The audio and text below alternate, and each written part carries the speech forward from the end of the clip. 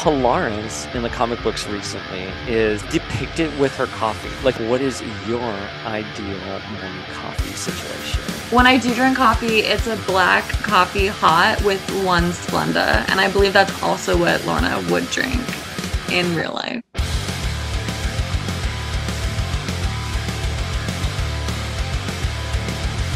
That's Daddy Cable. Daddy Cable. I would love that. I would love it.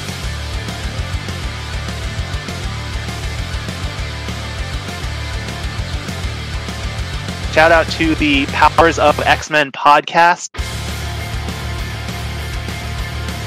Hottest writers at Marvel Comics right now.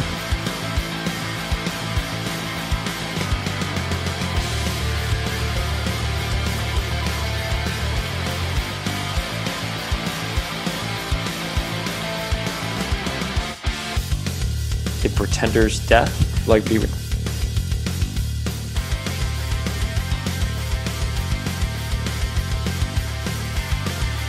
Right, familia, Power of X-Men, we're with. Do you love Power of X-Men? I love Power of X-Men. Of course I do. Do I? Yes, I do.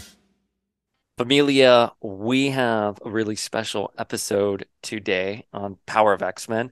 We have Stephen E. Gordon, who was the lead character designer and director of a couple of episodes of X-Men Evolution. I was about to say Wolverine and the X-Men, of which he is part of, but X-Men Evolution primarily. And we're going to get into that conversation. But we have a very special co-host for this episode, our friend Cody. What's up, Cody? Hey, Paul. How are you? Thanks for having me. Yeah, no, well, it's funny. I was like, who here is an X-Men Evolution fan? And you responded to my DM, and you're not just an X-Men Evolution fan. You're like a crazy stan. I love it. I don't think it was one of those where it's like we talk quite a bit, I think, on social media, and I think seeing you comment about that, I was like, oh yeah, like, but it's also like, does he really like this, or is it just like how he likes all X-Men things? But X-Men Evolution is like, it's up there with high X-Men loves. It's so interesting because I grew up in fourth grade watching X-Men the Animated Series, and you in fourth grade grew up with X-Men Evolution. It was the animated series, I think, was now officially wrapped, and the movie, the Fox movie, was dropping, and so they were re-airing X-Men the Animated Series episodes, which I loved and ate up. But then when X-Men Evolution dropped, it was like, this is it. Like, this is my show. This is so cool. I'm a big Cyclops guy, and I always get made fun of from my friends who just think he gets hit all the time in the X-Men the Animated Series. But then going to X-Men Evolution, it's like, oh yeah, this is why. This is where my Cyclops love truly comes from. Well, it's such a great version of the character. I'm always going to remember that scene where I think it's Blind Alley, where Mystique is coming after him, and then Jean's like comes and saves him, and she's here like, I don't know why, and he's here like, you don't need to explain it. Mm-hmm. We have this special rapport, and that to me is like Scott fully realized as a character. Certainly not the Scott we have in the comics, and certainly not Scott in other iterations. But we've known each other. We met at San Diego Comic-Con last summer. Yeah. I randomly come up to you, or did you see me and then you came up to me? I don't remember. I saw you. I think we had been friends on Instagram for a while, and I was like, I'm pretty sure this is the Power of X-Men guy. and so it was right after the Marvel animated panel. I think we were both like waiting for our significant others outside of the bathroom, and I was like, hey man, and then I think that's where we started talking. Okay, good. I thought I probably came up. I got ragged on recently on the podcast. I go up to people and I'm like, hey, what's up? Let me ask you a quick question about the X. I get in people's faces, but I remember us having a far more pleasant interaction. Human conversation instead of me shoving the phone in your face. But you also have a big presence in the X-Men community. You're doing your own thing as well. Well, yeah. So I love comics. I loved comics for a long time, and then my friend Riley and we were coworkers. When I'm not reading comics, one of my jobs is I'm a teacher. I'm a media and performing arts teacher, and so me and the choir teacher at the school I worked at, I started lending him some comics around the time of Avengers Endgame, and then I got him hooked too. And it's always really good to share your addiction with someone else, so you don't have to feel as bad spending money on Wednesdays when comics drop. And then together we just started our own podcast Immortal X-Friends.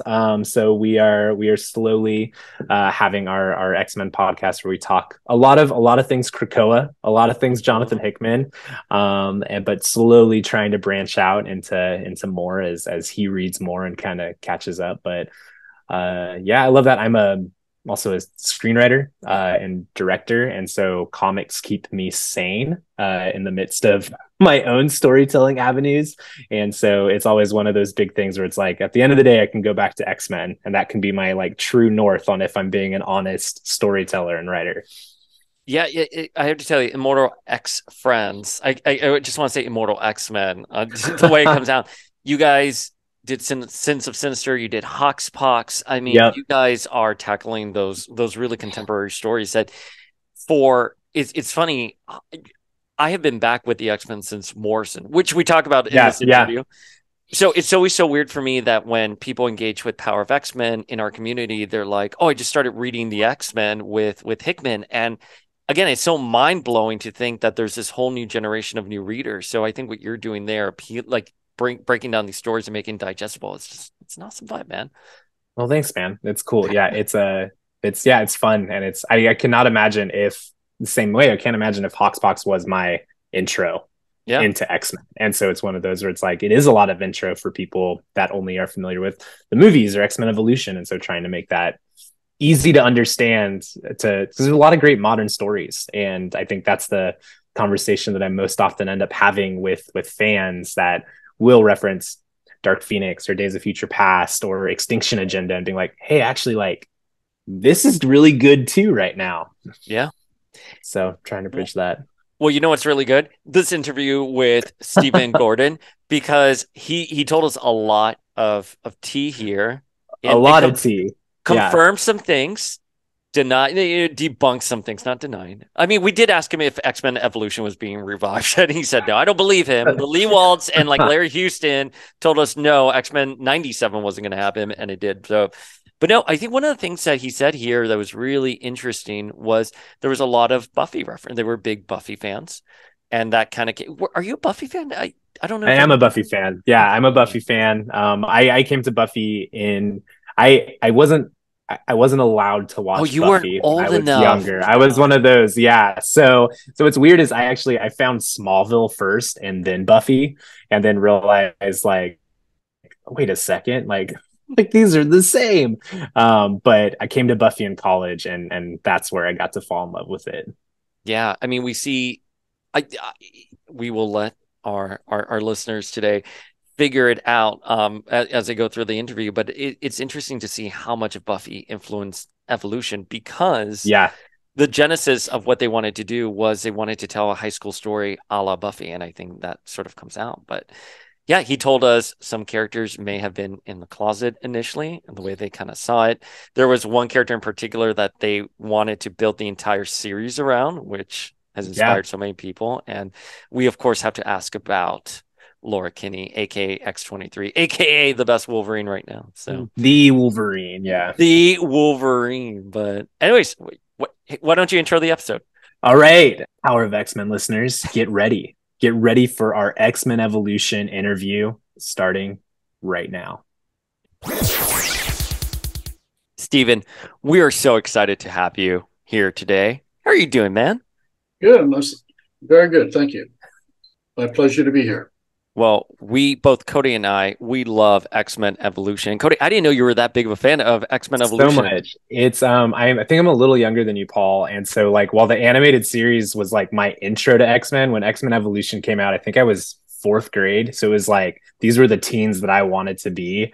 And when my wife and I first started dating, I realized how big of a fan she was too. And that was a big part of our early courtship, was bonding over Goth Rogue and Scott Summers and how these versions should have ended up together. But, controversial. Stephen, are you glad to have been a help in your courtship? Yeah. Stephen, are you aware of the amount of shipping that goes on for Goth Rogue and Cyclops? Yeah, well, I don't know about the amount. That's hard to say. But yeah, I knew that there was quite a bit of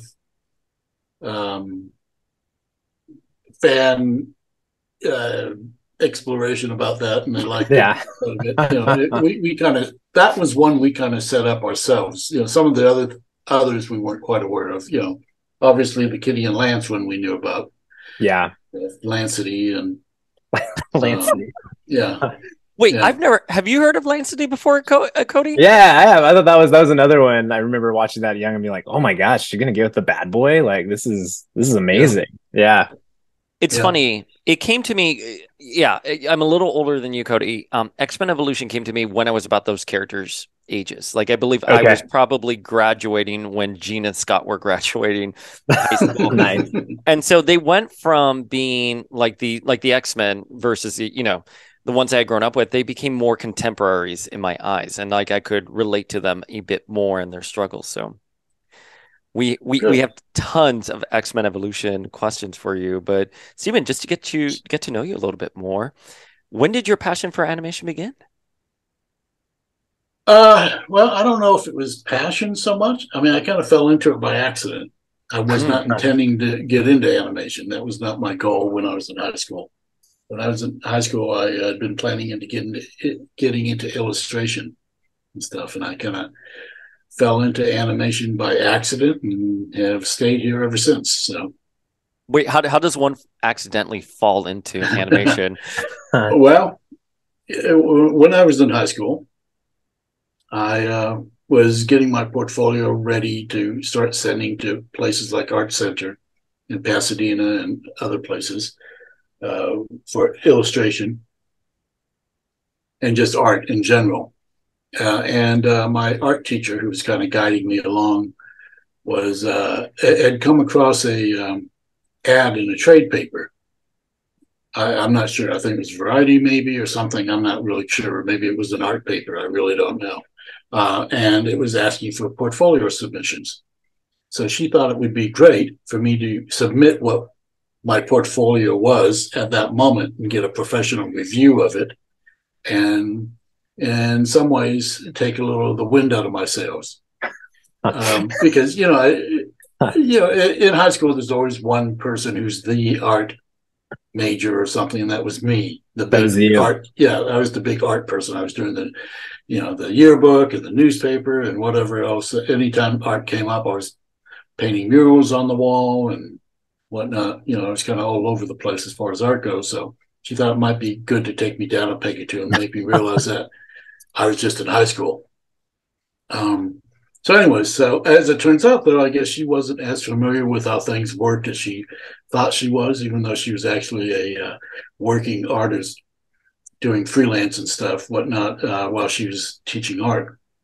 And anyone now could tell you no one's going to give you a review if you submit a portfolio. They either like it or they don't.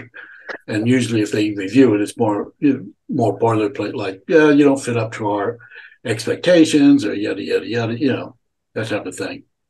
And so she was wrong about that. And she was wrong about the other two because I got the job. So that's awesome. Yeah. So, the wind got kicked out of my sails a little bit later once I met everyone else that was being hired too and realized that I was really probably on the bottom rung of abilities and qualities and stuff. But anyway, so in high school, they helped me get the job or accept the job by allowing me to graduate with the rest of my class, but by taking the rest of the classes through night school, adult night school and stuff. So because they were very excited, because as it turns out, I think I was being offered more money than they were. So I fell into it by accident. And even then, I only expected to do it for this one project and then get back on track and, head back to art school and stuff. But, but at the time, one of the girls that I met there and dated a little bit, who was she was in ink and paint, but she was the daughter of a animation person from way back, from Disney and whatnot. And so and she said, "No, trust me, no one gets out of this. Once you're in it, you're in it." And as it turns out, she was right. So that's how I fell into it by accident. That's awesome. What was, if you can say, what was that first project that Lord of the Rings. Okay, okay, yes. Well, we have questions about that a little bit. Yeah, Ralph Bakshi's Lord of the Rings. Yes, That was an awesome first project to work on. yeah. Everything kind of clicked into place. It worked. I mean, I was kind of vaguely interested in the property, anyways. As far as I'd read the books or tried to read the books. I couldn't really get through them. It was too dense for my taste. And when I got hired, I got into it more because fantasy was sort of my thing at the time, even though those particular books were not. But so it was nice, and plus it was a great place to start out because if Ralph saw some ability, he would move you up quickly and try to find another position for you. Or as positions opened, he would grab someone from the lower rungs like we were and move us into it. So it's so interesting that was your first project, because I mean that movie, I mean they played it for me as a kid, in the classroom before the movies were out. And till this day I have seen it and it holds up and it's so iconic. What was it? It's not bad. It's not bad at all. In fact, I'd venture to say there are sequences in it that Ralph made that are probably better than Peter Jackson's. Yeah, I think like the Death of Boromir. I think his Death of Boromir is far superior than Peter Jackson's. And and obviously Peter Jackson must have been a fan because there's many images and camera setups that he took directly from Ralph. So I think someone on the internet has done some sort of comparison between them. I've seen a few of those comparisons. They're shocking. Yeah. On that note, is there a particular piece of animation, film, or TV that inspired you when you were younger to kind of lead you down that path? You said you're a big fantasy guy. Well, what I was into and as a younger guy, fantasy-wise, was like the books of Edgar Rice Burroughs and Michael Moorcock and the Elric novels and the John Carter of Mars books and stuff like that, and obviously a huge fan of Frank Frazetta at the time, as most budding artists were at the day and stuff. So, but when I did, this is all prior to my setting in my portfolio and all that. I went to see Wizards with a girlfriend at the time in high school, and that just floored me. I thought, wow, this is great. Because at that time the only animation you could see was Disney, which had become increasingly getting more saccharine, like with Aristocats and crap like that, and or TV animation and stuff. So things had really kind of fallen apart. But when I saw Wizards, I thought, wow, I can't believe that I'm seeing this. With all those, the stuff, Mike Plug's drawings at the beginning, the drawings and all the handling of the subject matter and everything else. I thought, this is marvelous. So, but I still wasn't like, gee, I got to be into it, get into animation. I just thought, wow, that's really fantastic. I've never seen Wizards before. I'm looking at it right now. Ralph also did that movie as well. Exactly. Yeah. God, it's gorgeous. It was him kind of doing a comedic take sort of on a Lord of the Rings type subject. It's very much wizards, but he threw in Nazis and he threw in, if you're familiar at all with any of Ralph's prior works to Lord of the Rings, he would definitely have a shotgun approach to storytelling, and whatever worked for him at the moment, he would put in. And that's definitely got it. So. Is there a particular animated film that you think everyone out there should watch, that you just think, like, when you see that it's so perfectly done, it is a masterpiece? Well, I think Pinocchio still really holds up very well. There's a few plot holes in it, but overall it's a magnificent piece of animation and storytelling.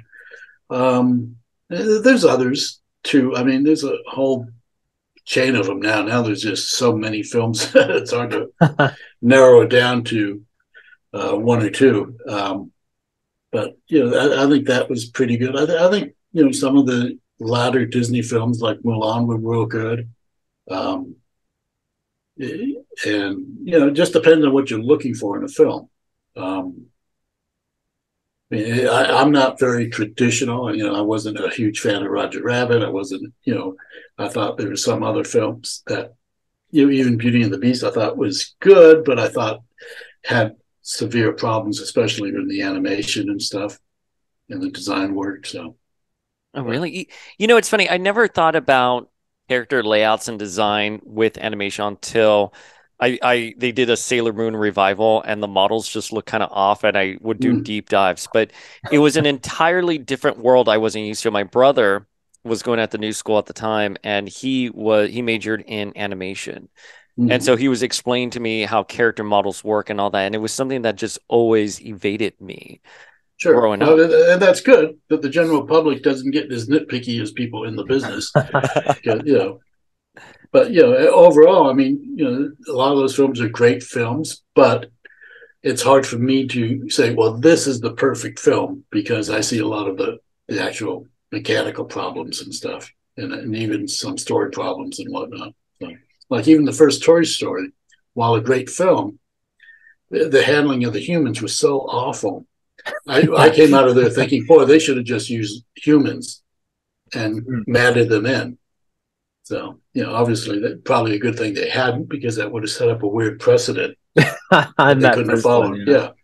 But, the first one was just like, those humans just looked like they were bought off the shelf, and pulled from Poser and stuff.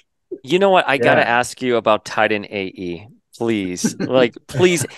You don't understand. I was listening to Cosmic Castaway this morning on my jog. I mean, the film just hit me at the right time in my life, much like X-Men Evolution. So what was it like working on Titan AE? Well, let me clarify. I didn't work on Titan AE. I worked on it when it was called Planet Ice. And it had a different director and a whole different point of view and everything. And we still had basically the same characters, a lot of the same characters. They weren't refined at the time I was on it, but at the time it was a lot of a mess. No one knew exactly what the story was. In fact, we had created must have been like a 15-minute prison break sequence that just went. And even while we were doing it, going, this film can't have that 15-minute prison break in it, because it's not about a prison break. But there were just all types of problems with it. But I left before it got pulled and handed over to Don Bluth to become Titan AE. So my experience with it was only in the early development and story stages of it.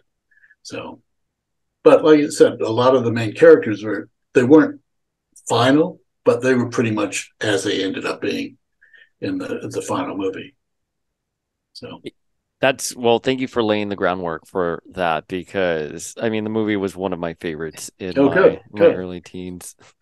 I don't think it was one of Bluth's best. I think, frankly, if you look at his entire repertoire, it would be Anastasia would probably be his strongest film, just because it holds up in a lot of ways that most of his films don't, as far as story and romantic feel, and actually getting from point A to point B without too many staggering moments in it. The only one in Anastasia that I think is a very, very Bluth moment was the whole LSD trippy thing with Rasputin. Yeah.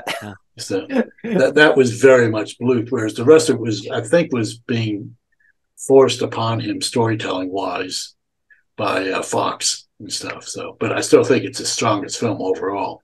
Titan AE wasn't bad, but it's got some weird things in it that are some weird, oddly unintentional homoerotic stuff that I don't think was intentional. So. You have some credits on Anastasia as well, don't you? Yeah, I did some freelance animation on that film from California. It was all done in Arizona, but I don't know if I contacted them or they contacted me, but I did probably about, I don't know, a handful of scenes, enough I think to get a screen credit on it. So it was good. It was mostly rotoscope stuff at that time, and whatnot. And I think I did a lot of the stuff where she was dressed up in the black or the dark blue gown or whatever and stuff when she's figuring out all the plot or whatever. I think, I don't know, something like that. It's been a long time since I've seen it. Yeah. I don't think I've seen it since it came out in theaters. Yeah. But it was, I mean, everyone in my neck of the woods loved it. Yeah. I mean, it was a strong film. It was much more a princess romance film than what he normally did. Even when he tried to do those, he had a lot of trouble on his own. Thumbelina, I think, was a staggering mess.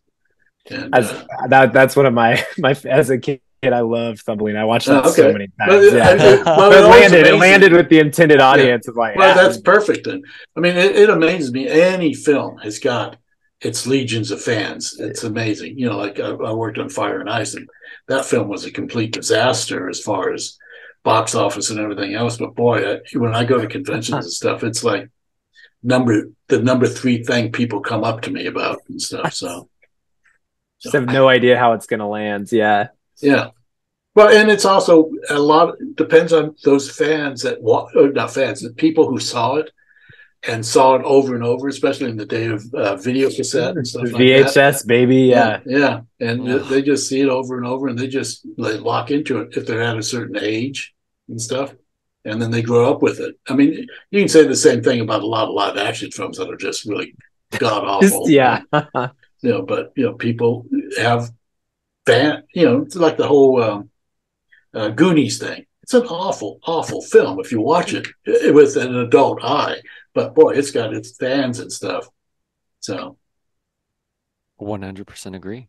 So jumping ahead a little bit, sure. This is awesome hearing some of these stages of earlier on in your career. So in 2012, after, I know we're going to go through X-Men Evolution for a while, but in 2012, you had a several episode run directing another one of my favorite animated superhero shows, Avengers Earth's Mightiest Heroes. Mm-hmm. I'm just super curious, how did animation, especially like television animation, did you see it change within that decade between Evolution and Avengers? Well, at that point, the big change as far as being a director from one to the next is the advent of using animatics.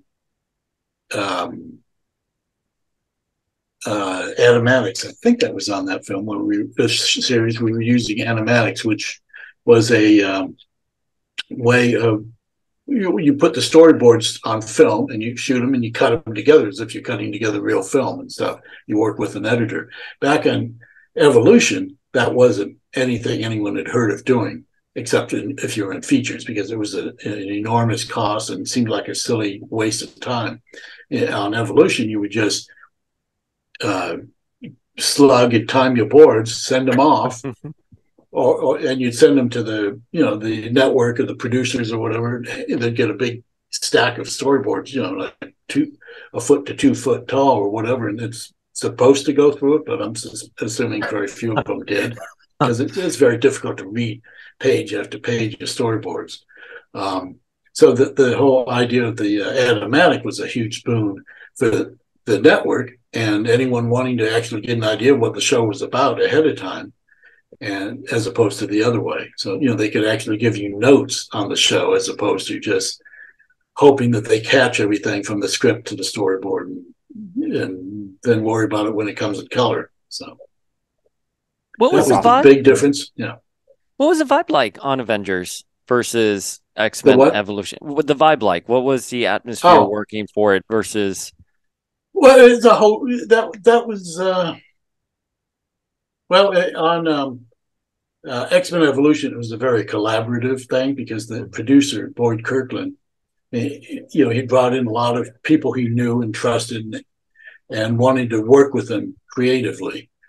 So, a lot of times we'd break stories down and stuff when we'd go to lunch. We'd all him and the directors would go to lunch every day and discuss ideas for upcoming stories or, what help, ask for help for trying to figure this out or that out and whatnot. And it was much more everyone working together.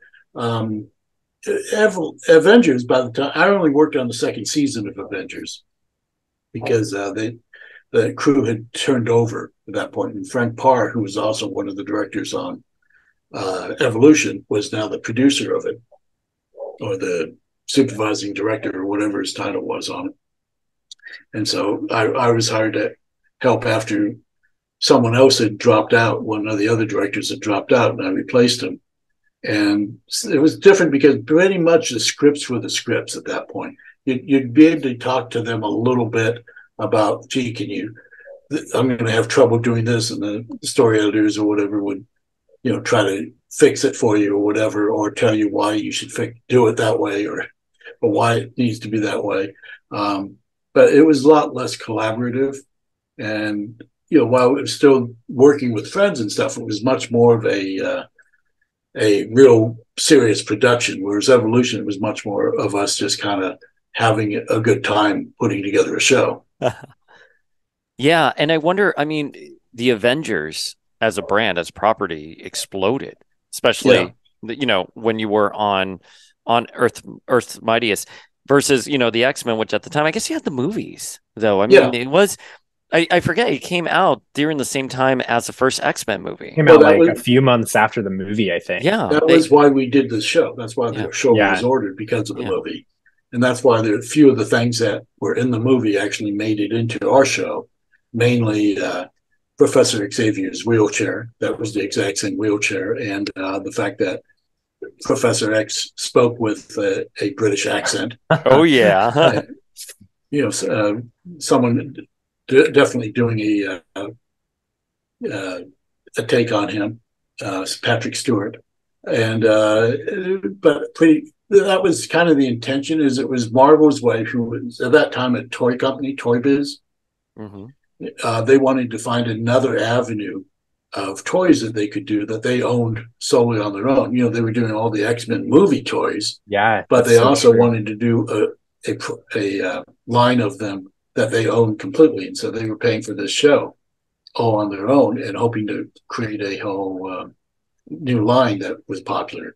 Unfortunately, the timing was bad for them because their main distributor for KB Toys was, for Toy Biz was KB Toys, which had just got pirated out by and destroyed and sold for parts. And so KB Toys went under, and so Toy Biz no longer had an outlet, really. I don't think they were really much in Toys R Us or anything else at that time. And so, unfortunately, they couldn't figure out how to sell toys for our show or any other show at that point. I remember buying a Nightcrawler from Evolution action figure at a KB Toys that we would always hit on our way back home at the local outlets, and being so excited I was able to get one that saw the whole rest of the line. And then next time I went back, KB Toys was gone. And so I was like, I'm stuck. I just have Nightcrawler. So this rings very true. Yeah, unfortunately, their line of X-Men Evolution toys was very short. There were a couple of Wolverines. There was a Toad, a Blob. You had Storm. There's a Blob. Blob was big. Yeah. And the greatest character ever, Spike.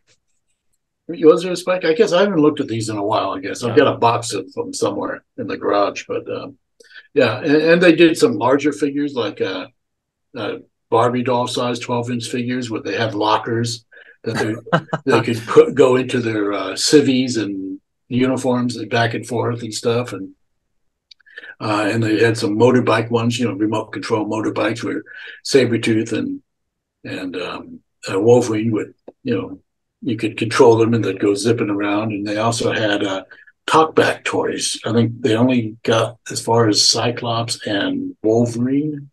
I remember the Cyclops one. I definitely had the Cyclops one. Yeah. Were you heavily involved on the toy end? Not really, no. Designs or anything, or did they send them to you? Because I worked at Marvel during Wolverine and the X-Men, and Toy Biz was still around, and they were feeding each other designs of the characters and the figures. Yeah, we were given some input from the toy company, or mostly it was Marvel, because Marvel was the toy company. They would tell us things like, gee, we really want a Wolverine to have, for his color to be more orange, because that's a better color for toys, or something like that. And pretty much we did our thing and they did their thing, though, and they didn't give us too much hassle.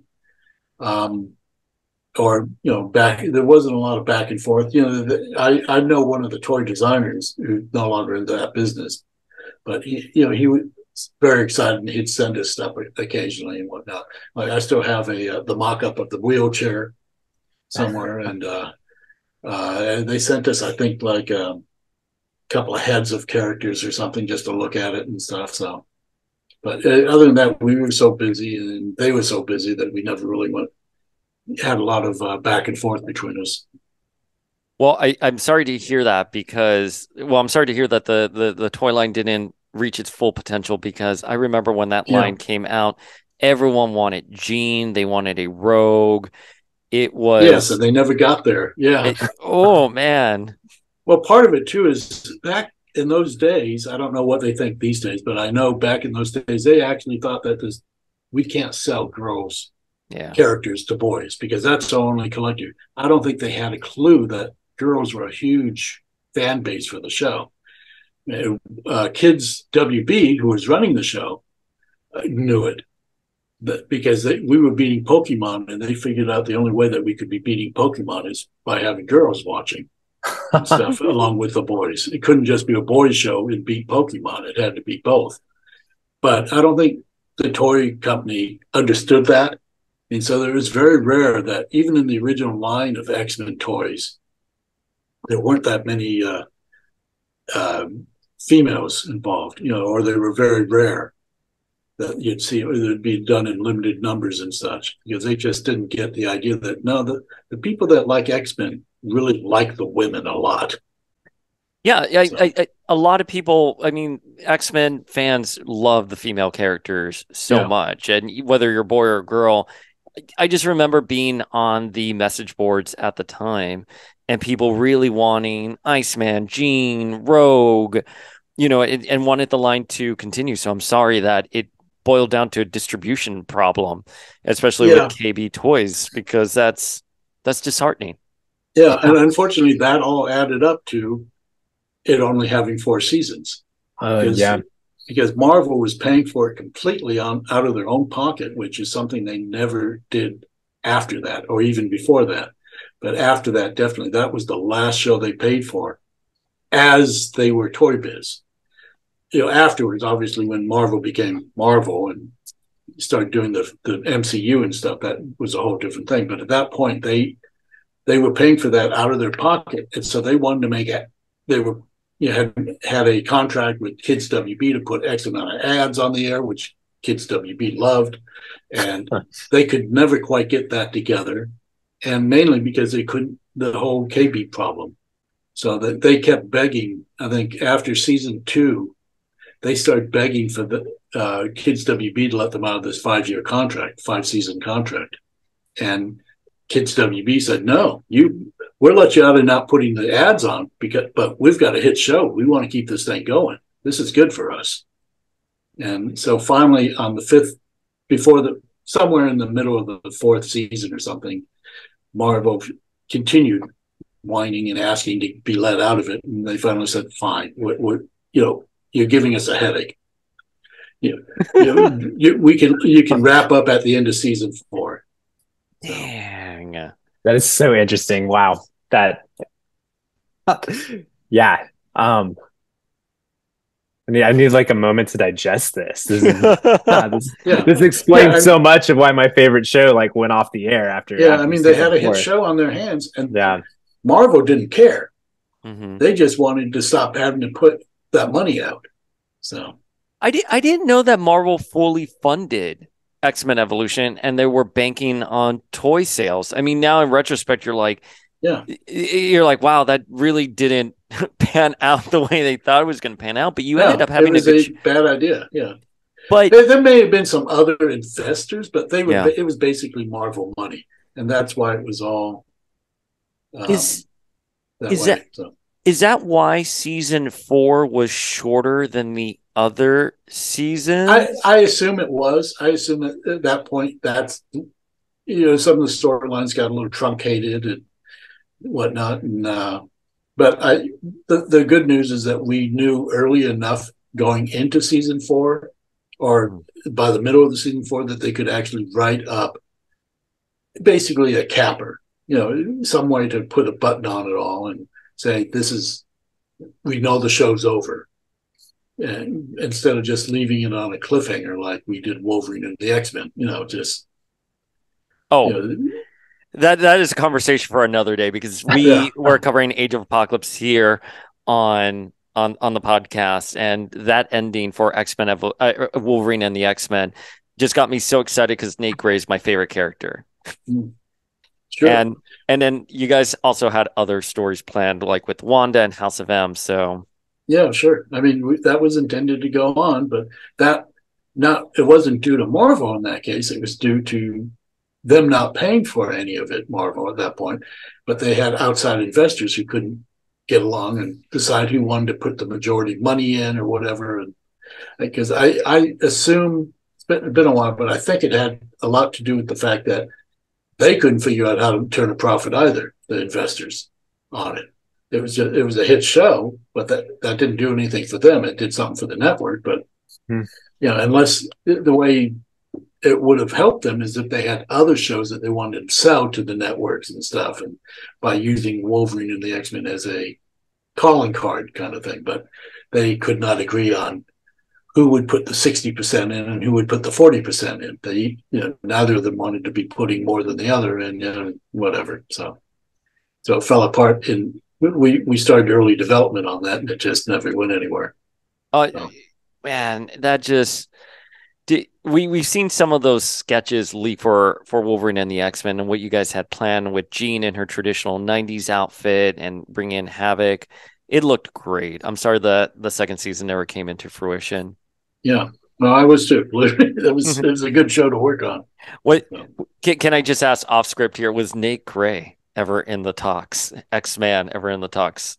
Did you guys get that far? I don't think so. I don't think he was going to. I hadn't heard of him being brought in at that point. Yeah. But we were doing Deadpool. We were doing God, there were a lot of others that I can't think of right now. I've got a file.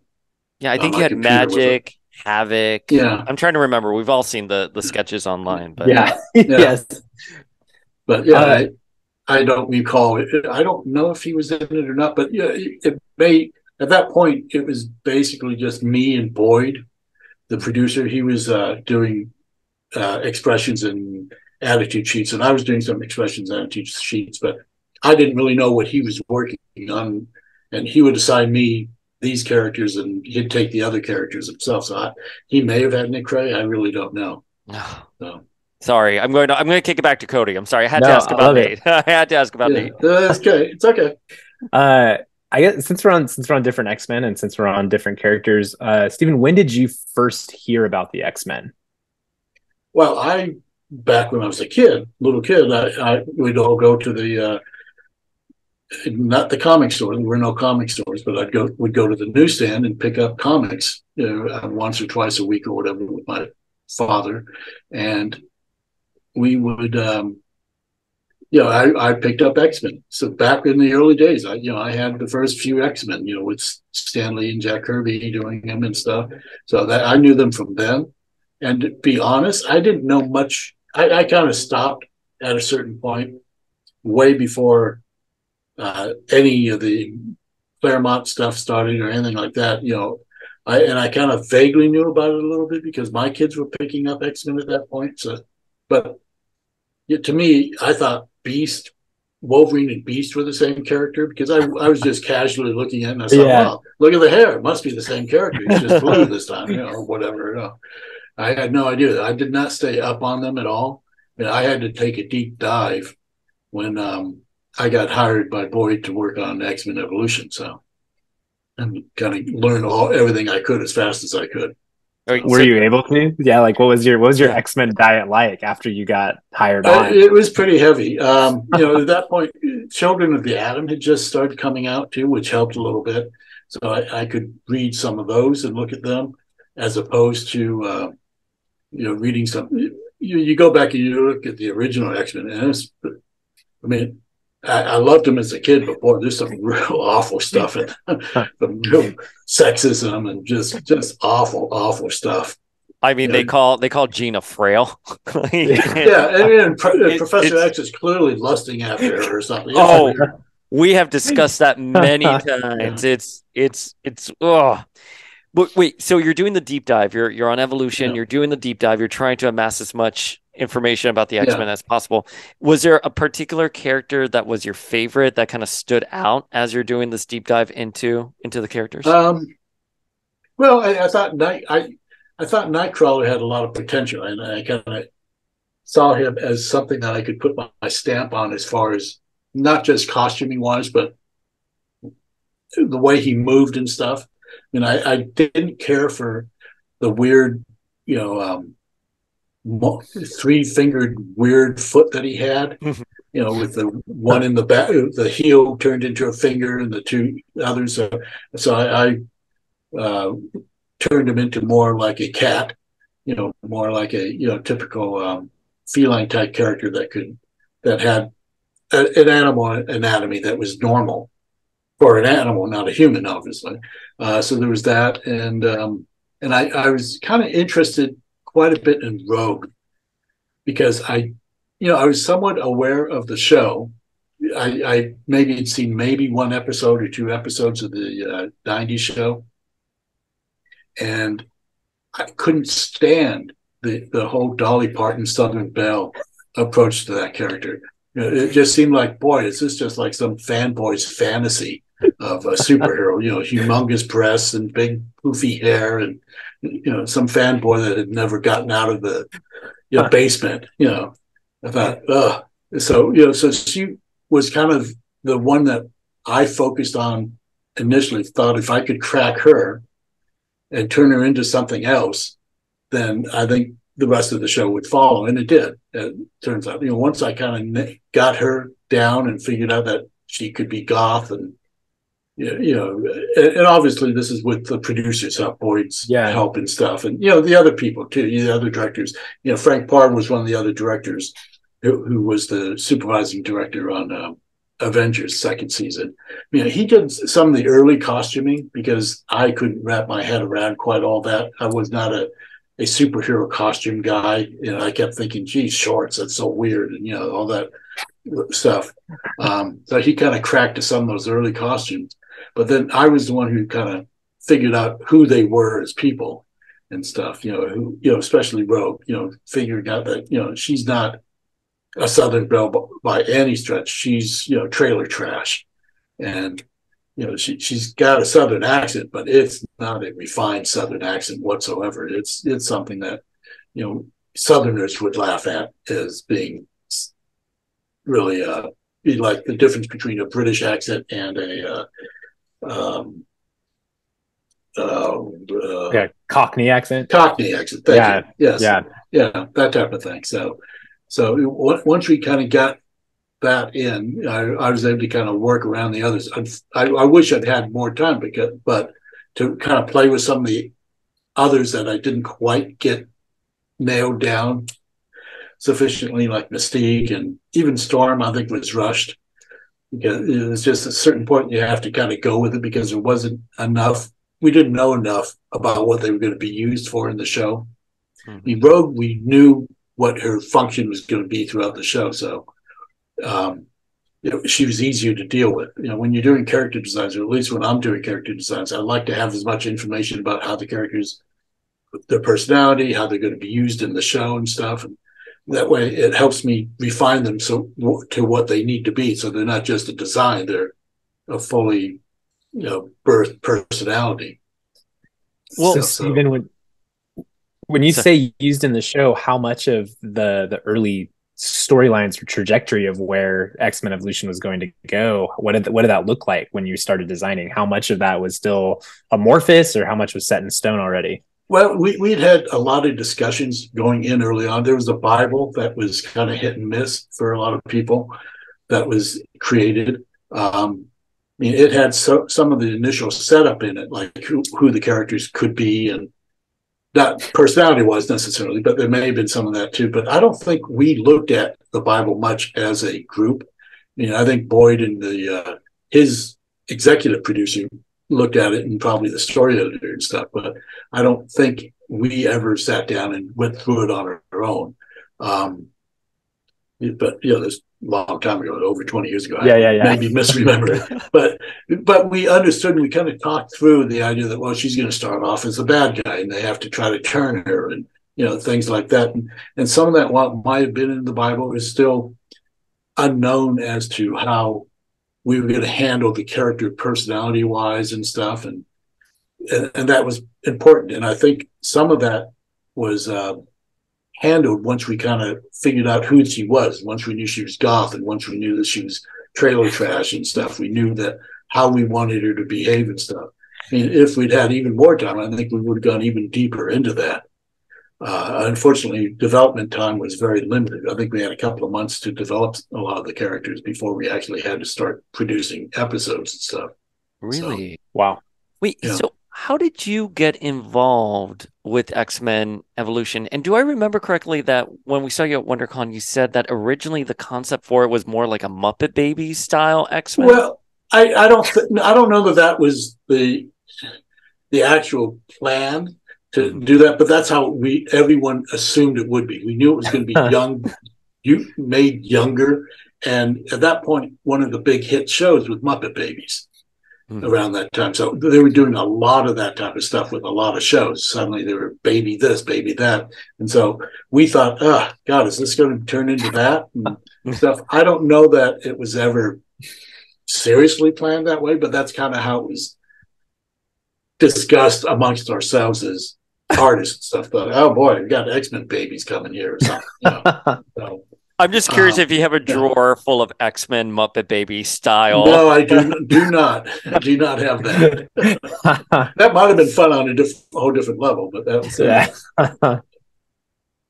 But we always saw this as sort of a soap opera. We were not, the people involved were not big into action, and fighting and constant fighting and stuff and all that. We fought against that concept of having a big action sequence and moment in every act. That's pretty typical for that type of show. We avoided that like crazy. We wanted to have it more about the characters and stuff. So that's kind of where we went with it as much as we could. So a lot of times that would be forced into the storytelling after the fact, after some of the scripts were written, and you'd have to go back and kind of rework it. It's like, no, we don't want to have these characters fight just because one's a good guy and one's a bad guy. We want to understand why they're fighting and stuff, and if they're going to, why do they need to fight if there's no reason to be. So you did the deep dive. There were murmurs of how the show could be, but how were you approached on joining the project? Well, at that point, I was working at the same studio as Boyd. I've known Boyd for years. I mean, he had worked. He owned a company in Utah that was doing layouts and stuff for shows for like the Ruby Spears and Hanna-Barbera and stuff like that. And a studio I was working for had hired his company to do layouts for some director videos that we were doing. And then, and I'm not sure why he decided to, but he left his own company and gave it to other people to run, and decided he wanted to come to California and get into it, more of the animation aspect and less of the layout aspect. He was a layout artist, and which does all the backgrounds and stuff like that, and kind of places the characters essentially for the animator. But he wanted to get into storyboarding, and he wanted to get into acting. So he came actually working for us at that studio, and I kind of helped him get into understanding how to make a character act and stuff. I gave him my knowledge, and then so we kind of kept in touch here and there. He worked on a I'm not sure what he was working on at Saban. We kind of hooked back up at Saban after. Well, I did work for him on Batman and stuff like that too. But at Saban, he was working on something, and then I got hired to direct on another show.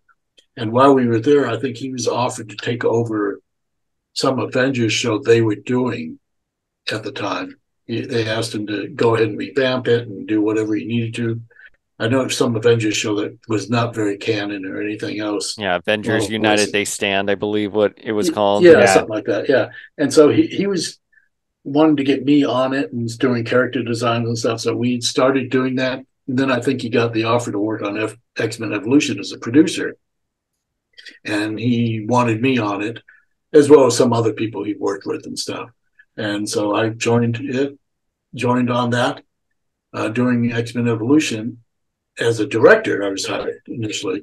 And then because we didn't know what we were doing at that moment, development-wise, a lot of us just kind of pitched in and started doing development. Like I said, Frank did some of the initial ideas for costuming and stuff, and I kind of was working on the characters. And eventually, I think it came down to that I took a lot of Frank's concepts, costume-wise, and kind of put them on my characters, and it started to come together. And Boyd just decided, okay, you're the character designer on this, as well as the director. And that's pretty much how it went. I mean, it was, but like everything in this business, it's who you know. And, for networking and friends and all that stuff, you get your next job through them and stuff. So it's in the early stages of development. You've been brought in, different people are pitching different things. What was the communication, I'm curious, between the studios who have just had this X-Men live action movie and then Marvel Comics that's starting to do a pretty big like rebrand and relaunch of the X-Men under like Grant Morrison, big popular new X-Men run, and you guys are in the middle. What was the communication like? Was there a push and pull? I know you mentioned like Xavier needing the Patrick Stewart inspired accent. Yeah. What other pushes and pulls were between those very little. They pretty much left us alone to do what we wanted, which is pretty weird. I mean, that is weird. They would kind of look at what we were doing design wise and kibitz a little, but they didn't care all that much. Occasionally when we had an issue, they would say, well, why don't you try this? Like with Sabretooth, we were having trouble coming up with something because of that. The traditional Sabretooth was in that bizarre costume with all the fur around it. Yeah. And so, we were having trouble coming up with anything. So they said, why don't you try him in an overcoat? Why? We're putting him in an overcoat. Like, can you show us? No, we won't show you, but just try to put him in an overcoat. So we were getting stuff like that. I mean, like I said, the most input they gave us was that they said, here, why don't you use Professor X's chair, the same one we're using, which was great because we didn't have to design that. And the Patrick Stewart thing, but at that point, everyone knew Patrick Stewart was Professor X. It was all over the news and stuff.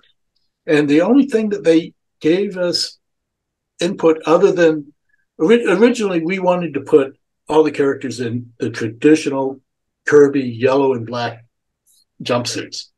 Oh, yeah. Even if there was some variation on them, we still wanted those to be their main colors. And they said, no, we have to have them with their own traditional colors, or what we know as their new traditional colors now. Jean had to have green. Kitty had to have blue. That type of thing. There were others like that, too. So that they gave input in that. And I think that was more of a toy decision, too, as far as that goes, because it's harder to sell toys that all look like they're wearing the same costume than it is having different costumes. Yeah. And then we also, they said, we said, we're getting, these mutton chops look stupid on Wolverine. And they said, okay, we don't care. But could you please give them that some sort of weird points, something. So I came up with something that looked like a normal hairstyle, not something that looked like it spent hours hairspraying. Like even in the movies and stuff. So, but Hugh Jackman was pretty much it. Yeah. I mean, it's like, come on, no one's hair really looks that way. It looks okay, sort of, in the comic, but it doesn't make any sense. But to piggyback off of what Cody was asking, it's interesting because Wolverine later on in Morrison's X-Men would have a haircut similar towards the one he was having in Evolution at the time. And I believe it was Frank Quitely who illustrated it. So I think the idea was your approach too, which is what is a realistic hairstyle for someone like Logan. Yeah, I think I don't know that I ever saw that. If I saw that first, I don't think so, but I think there's a lot of cross pollination, unintentional, or yeah, absolutely, but not mandated or anything like that. I think it was just people that were starting to think the same way, or they saw something they liked in us, and we saw something. When I was doing Wolverine's costume, I kind of looked at a lot of stuff and finally came up with ours. And I don't know that. I know there's a similar costume that came out after that that looked like Wolverine, but I don't know that they copied me or I copied them or anything. I don't remember. It was a long time ago. No, it's all cross pollination, as you were saying. I am curious though, with with all the communication that was or was not happening, did Mr. Stan Lee ever weigh in on the series? No, he was. I mean, I know he was given some sort of executive producer credit, but at that point he was not involved whatsoever. He was busy doing his own thing and whatnot. I mean, I worked with him years later, but he was not really at all involved with X-Men Evolution or any of those properties at the time. I mean, he was just being given this, the credit, honorary mention credit, basically, that he got because he was being paid and whatnot. So, did he? Avi Arad was much more involved than he was, and he was kind of barely involved. So. Oh, Avi, yeah. But wait, did Stanley ever acknowledge that you did X-Men Evolution when you worked with him? And was like, hey, that was a great, interesting interpretation. I don't know. I don't know if it ever came up. Yeah. Now that I'm thinking about it, we had plenty of conversations and stuff, but usually it was about the project we were working on. Yeah. Boy, I don't know. Good question. I wish I had mentioned it to him, but I'd be willing to bet he probably never saw it. Yeah. I mean, I don't think unless he was directly brought in for a cameo or something like that, he was ever that intrinsically involved or even that all that interested. I mean, you can hear that in some of his interviews and stuff where people are asking him questions about even the movies and stuff. And it's clear he's just kind of riffing and he doesn't, he's very good at making it sound like he sort of knows what's going on, but if you listen to it, you go, I don't think he saw that, did he? Well, it's interesting. We had Margaret Lesh on the podcast a couple of months ago, and she was talking about Stan, and she said Stan just really did trust the people around him to make some of those decisions because we were talking about X-Men the animated series, and she said that he delegated quite a bit, and that he I don't doubt it. Yeah, I don't doubt that for a minute. I mean, he was very. That's sort of how he worked in the comics too. If you read anything about how he worked, he basically you would spitball ideas, and then he'd let the artists go run off with it, or the other writers and stuff, and maybe he'd come in and do dialogue and whatnot. But he wasn't a really hands-on type of guy. He was more of a let's make a deal. Let's get something going, and then he was much better at the promotional idea of it and stuff. That was his forte. Sitting down and actually doing the day-to-day work of writing something. I mean, he did some of that, but early on. But I think he soon found that was kind of a drag, and he's much better at something else. So I think delegating was clearly his way of working throughout his career. So I don't think I doubt he even knew that X-Men Evolution was being made. To tell you the truth. At that point, he was just kind of one of the names that was being thrown on the credits, and it really, unless he found out something was being made and he wasn't getting his cut of it or something, then that was another issue. But he had a whole different deal going on. That didn't matter if we made 5 series or 1, or none. It's so interesting. This is awesome. Okay, so a lot of different designs, a lot of different voices. I have 2 parts for this. One, what was your personal favorite design? I know you said Rogue. Besides Rogue, what was your personal favorite of the character costume designs? And is there a character that you wanted to include and you were a big advocate for after you're diving deep into X-Men lore when you were getting ready for the show that you guys never got to include? Well, the three characters that I liked the best as far as having designed were Rogue, because it was kind of groundbreaking as far as show cracking. You know, we figured out the rest of the show from her, and Wanda. You know, that was a big deal. Wanda was awesome as well. Yeah. And that was completely something we came up with all on our own. That whole idea that she was damaged beyond belief, and that she was much more contemporary, witchy than this fantasy, witch. That she was in the comics, where it was just like, well, you're a stripper witch, I guess, or something in the comics. Yeah. But she went through many iterations in the comics. Yeah.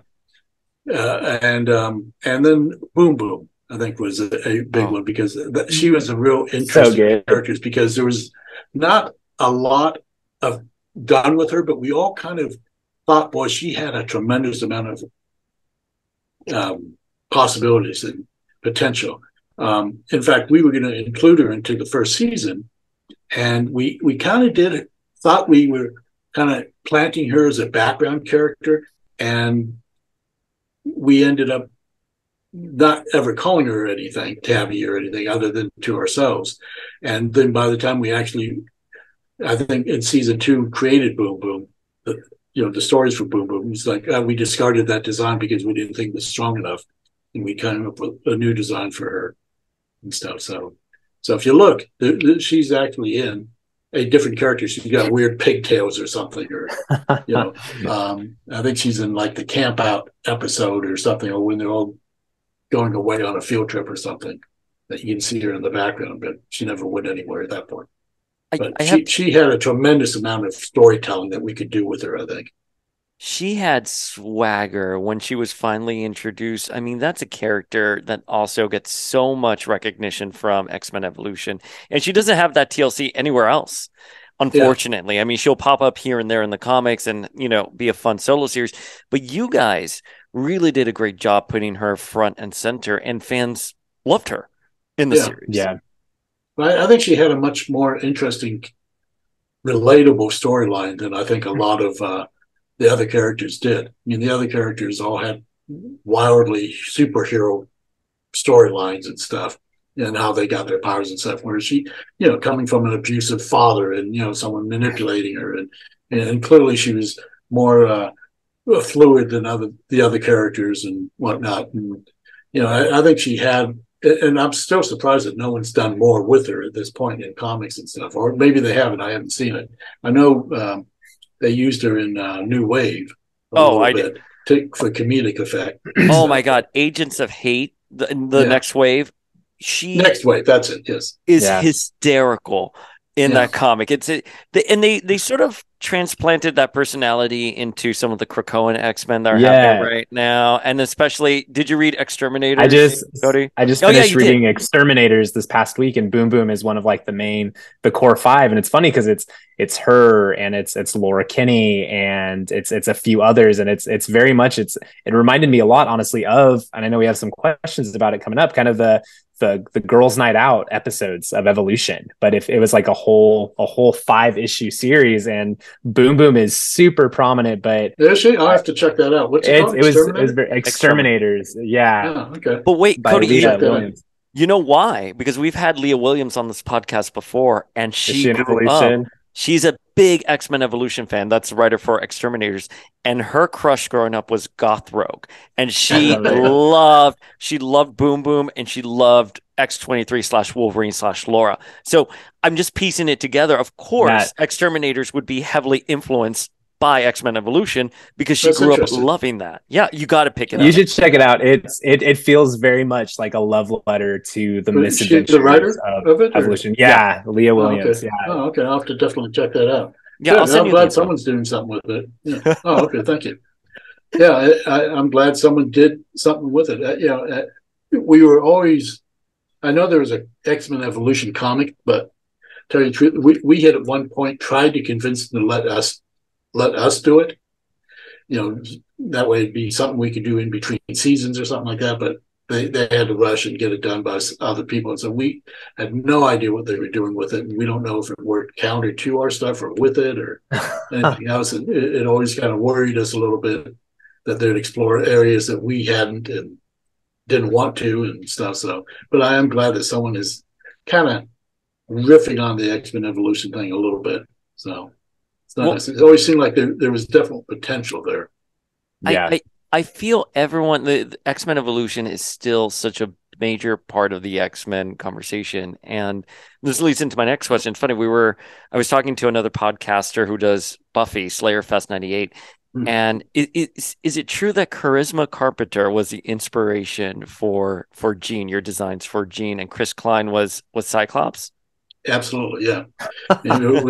we were. I mean, Chris Klein obviously wasn't a Buffy person, but no. But we were definitely fans of Buffy, and Boyd Kirkland, the producer, was a huge fan of Buffy. He got me into it and stuff, and Angel and so forth. And I don't even know if he knew at that point that Buffy was Joss's way of riffing on Kitty or not. Yeah. But I mean, definitely he recognized the potential of, I'm doing a high school show. I want to do it like Buffy. I wanted to have the same resonance and stuff, and kind of do a lot of the winking at the camera stuff with stuff. And that's why we dropped a lot of references visually.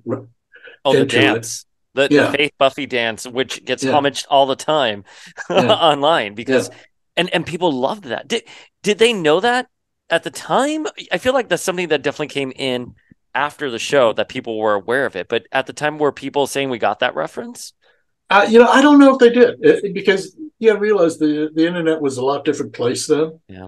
Facebook wasn't around, and there were a lot of things that were happening that we did not know were happening. And plus, being busy and professionals and stuff in the industry, we didn't spend a lot of time on Facebook, even though now we all do and stuff.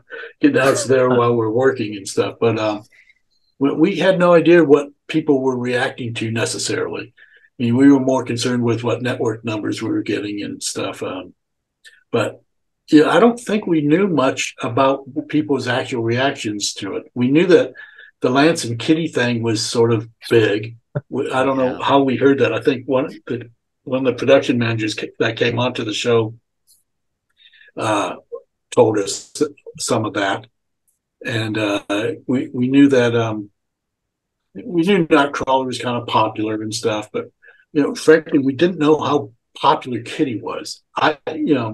Until I started going to conventions and getting commission requests or Kitty after Kitty, I had no idea how big a deal she was. So, we didn't. She wasn't really that big a star of the show. She was kind of big, but the biggest thing we did with her was the Lancity thing and the girls' night out thing. But we kind of saw her as sort of a secondary character in a lot of ways. But apparently the viewers sure didn't. They saw her as a big thing. No, she was one of my favorites.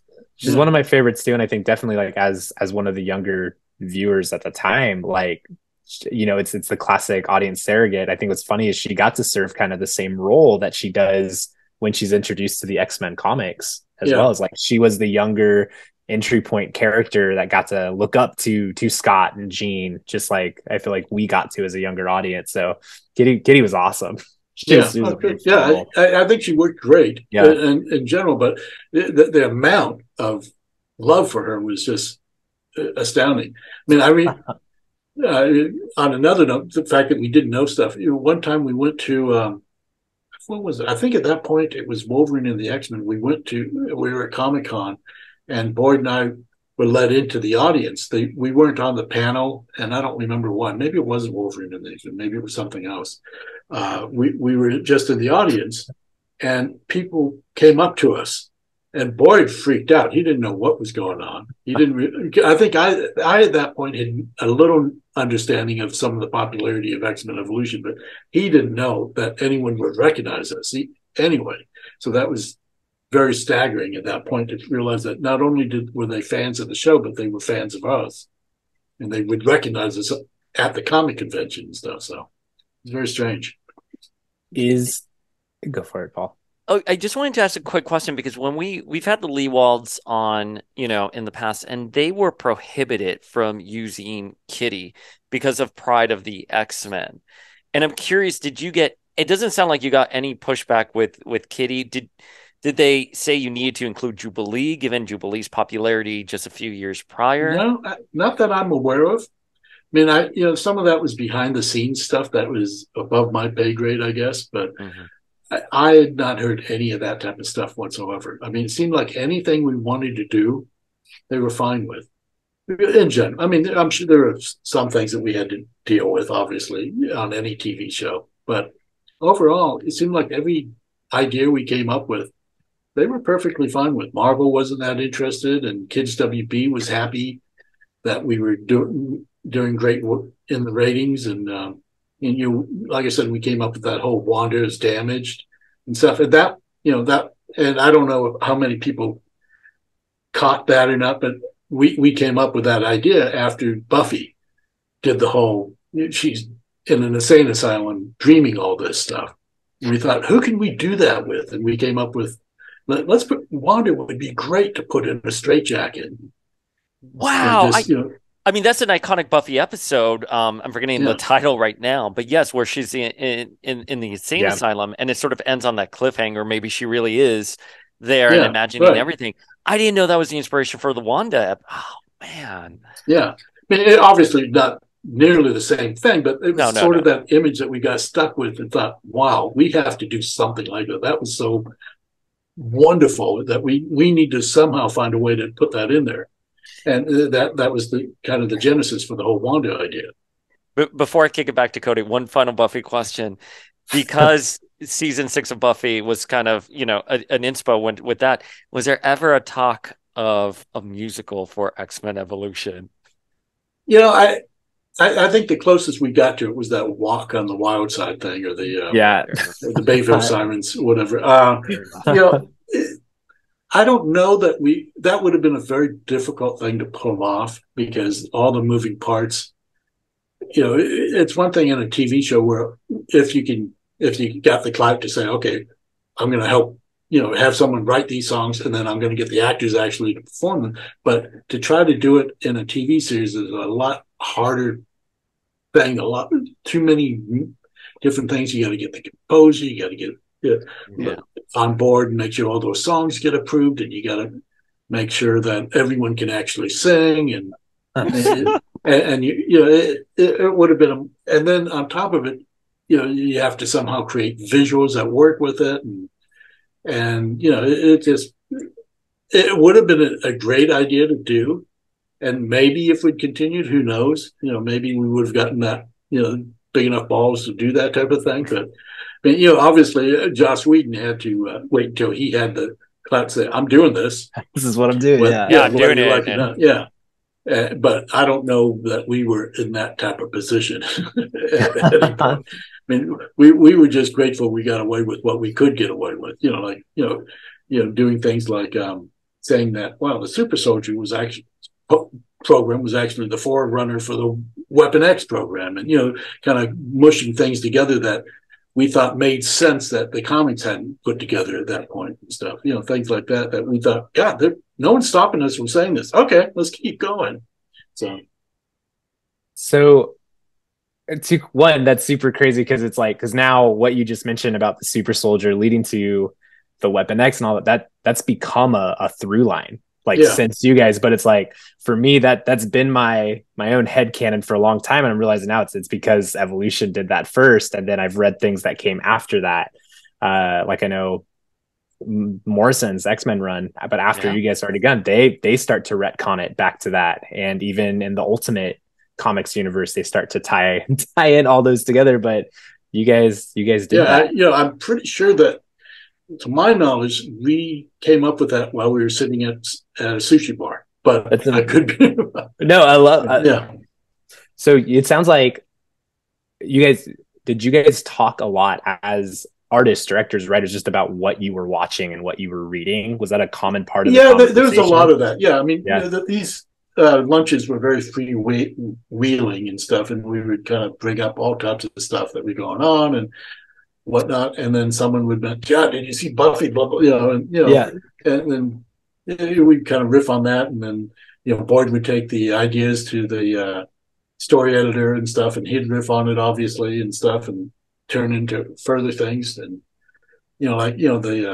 we just pull from everything that we could think of that worked and made sense. Like the whole idea of Wanda, cutting her hair the way she did. I mean, it didn't quite work because the animation wasn't there, but the whole idea was that she was going to cut her hair viciously. Like I think there was some movie, The River Runs Through It, where some character does that. Mm-hmm. And it was clear she's nuts at this point. That's why she's doing it. I mean, that's like some symbol for women over the deep edge. Start hacking at their hair and stuff, and so we wanted to include that type of thing. So there were all types of things we were pulling from. So are there any pop cultural homages or references that you're surprised that the fans haven't caught on to yet? Like even a few decades later, like yeah. I mean, there was those. What was it now? The thing I mentioned earlier. Now I'm blanking, but there are all types of things. For instance, and it wasn't so much pop culture stuff, but like I had in my head that Kurt was gay because I kind of based him a little bit on my son, my middle son, and I think the other directors and producers kind of understood that too. That's why when we hooked him up with Amanda, the inside joke was a man, duh. But I mean, we were doing a lot of that, and sometimes it was small, sometimes it was bigger, like the Buffy references and stuff, and that whole episode. I mean, that was kind of based on a whole idea of. I think wasn't there a Buffy episode where the women kind of did something like that, similar to it? I think maybe I'm wrong. I can't. I'm trying to remember if they had I mean, Buffy, they had like, I think Slayer Fest, where it was just Cordelia and Buffy on their own misadventures and stuff like that. Because I know Boyd was so deep into that. And you had the craft, which is the craft. Oh yeah, where they're waving. Well, the whole idea. I mean, Wanda was a Fairuza Balk. Yeah. 100. I'm just putting it together now. My mind is blown because I've never seen those parallels with Wanda and her. Oh no, there was no hiding that fact. I mean, all the expression sheets and everything else, I pulled from Fairuza Balk and used her, and that was like, this is our Wanda, so awesome. Perfect. And, and a lot of it had to do with the craft, obviously. So. Well, I love all these references that you had there, the inspirations in pop culture, some through lines with characters like Kurt, who was probably secretly LGBT. I think that's why the show still resonates with a lot of people, because you were speaking up to your audience. You were layering these characters. There was a lot of thought behind it. Are there any little like nuggets and stuff like that you had envisioned for some characters, maybe like Scott or Jean, that you just never got to flesh out in the story? Boy, it's been a long time. I mean, we're asking you all the tough questions. I know. I mean, occasionally we'd come up with ideas that just didn't. That didn't fit in with the other things and stuff. And also, to be fair, I was only involved in season 3 and 4 as the character designer. I was working at DreamWorks at the time in story and stuff. So my involvement in some of the story discussions at that point I was no longer involved. So they may have been having other story discussions that I wasn't privy to. I'd only hear kind of the fallout and say, okay, well, we need these characters, and we need, you have to design this character, and this is who that character is and stuff. So I was a little less involved in seasons 3 and 4 than I would have loved to have been. But so there may have been other things on the deck that were discounted or something. I think pretty much everything we wanted to do in seasons 1 and 2, we did do. There obviously come season 2, we kind of felt more sure of ourselves. Season 1 was a lot more scattershot. We were still kind of working off of earlier ideas that we were kind of trying to get away from. And, if you watch the first few episodes, it's definitely very stilted in a lot of ways, very much bing, bing, bing. He meets an X-Men. He joins the group, and it was, whereas come season 2, things were, and even towards the end of season 1, things were starting to layer in better. I mean, we realized that accidentally Lance and Kitty liked each other, even though that wasn't written as part of it. And sometimes that happens in storytelling and animations. Like, these characters are doing something we didn't expect or plan. They like each other, and so we kind of went with that. And there are other things like that we did throughout. Like the whole Rogan Scott thing.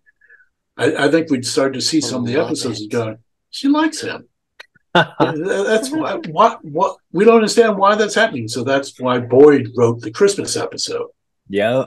To really kind of hammer that down, because he liked that whole idea, and it kind of came out of the blue. But he wanted to make it part of our canon. That okay, no, this is a thing. She's definitely feeling upset that she can't have Scott.